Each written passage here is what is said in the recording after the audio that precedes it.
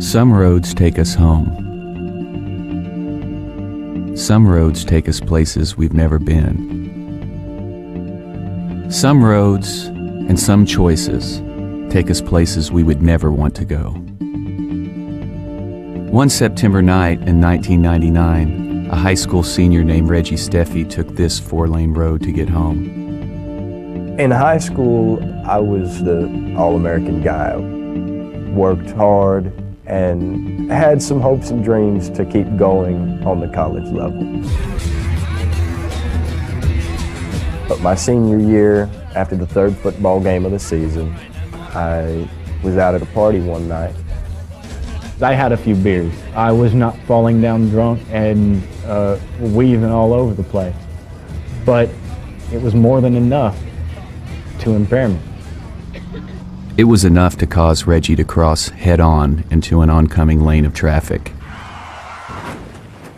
His SUV struck a car with 5 people inside.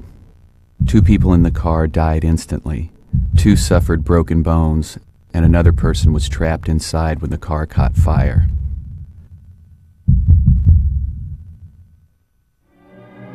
Other than a few bruises, Reggie wasn't hurt, but a blood test showed he had been drinking. He was tried and convicted for causing the deaths of 2 young women while he was driving drunk. I'm 23 years old now, and I've been in prison for 3.5 years. There were a lot of life lessons that you learn, and in prison you tend to learn them a little bit quicker, just valuing freedom.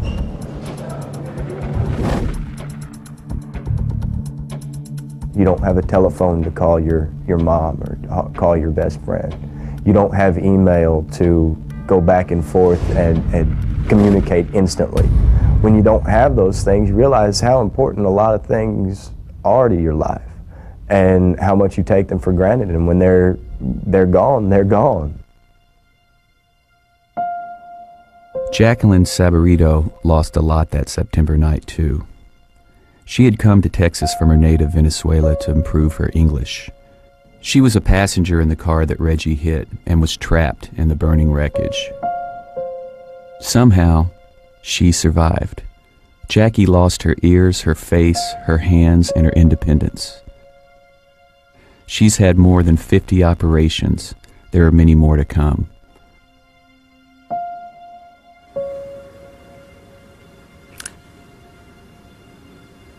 Sometimes the hardest thing for me to do in my life is fight with the depression, fight when I go out, and sometimes people look at me like an alien or something like that.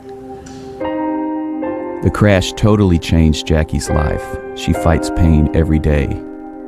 People point at her and stare. Her plans for college and a career are on hold. And inside a Texas prison, Jacqui faces a life he never expected. I hear a lot from my friends and what they're doing and where they've been and what's happening to them at college, and part of me misses that, misses what they're doing. My best friend just got married a few weeks ago, and seeing the pictures and seeing him and his bride and seeing everything that's changing and everybody else moving forward, and here I'm just kind of spinning my wheels in the same place, doing the same things every day, and everybody else is moving forward. It's a hard thing to deal with sometimes. You see everybody and everything changing around you, and there's really nothing you can do to stop it or to move along with them. My second life, I could say, is completely different, completely. Of the 24 hours of the day, probably, I can say 1 or 2 hours. I'm pretty sad about my appearance, because I can say in those 2 hours, things that I couldn't do it with my hands, or when I get so warm inside my body because I can't sweat, or when I sit on the mirror, I get so sad. I can't change it. I can't make it go away. And it's not something that I want to forget about. It's not something that I will ever forget about. Some people would want to and some people would try, but it's something that I live with every day. If you think ahead to what you're going to be doing, you can make the right decision. But once you've been out there drinking and partying, it does impair your judgment, and you may think differently, and you may think you're all right when you're really not, like I did. Looking back on September 19th, 1999, there are a number of things that I could have done to prevent this. The easiest is to not drink. Had I planned ahead and had someone sober with me, I wouldn't be in this situation. I could have called a cab and forked over 30 bucks for a cab ride home and not been in this situation. I could have called my mom or my uncle and woke them up at 4 o'clock in the morning, and I wouldn't have been in this situation. 2 people would be alive, and Jacqueline would be about her life. And the easiest way to prevent that is decide who's driving tonight before you go to the party.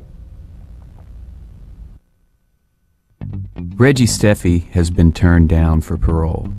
He is scheduled to be released from prison in 2008 after spending 2,555 days behind bars. Jacqui will spend the rest of her life recovering from injuries. She continues to speak out against the dangers of drinking and driving.